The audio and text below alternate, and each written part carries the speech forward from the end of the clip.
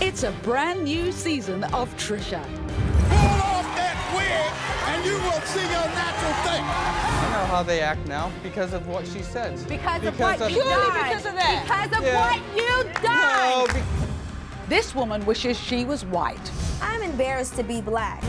We have so many black people in the audience. Does that worry you at all? No, because there's security here. She even moved her entire family to a white community in Iowa. The lifestyle of the white community in Iowa was the way I wanted to live.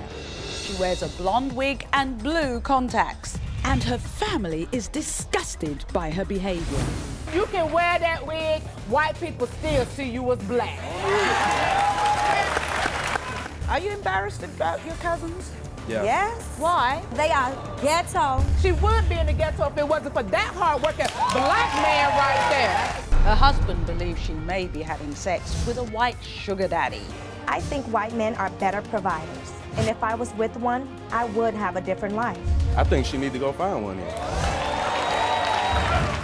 A family torn to pieces by suspicion.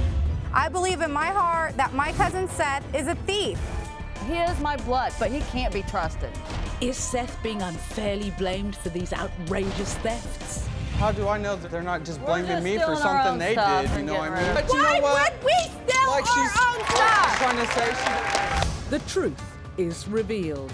Did you take Billy's jewelry? You said no. Tim? The polygraph determined that Seth. It's all today on Trisha.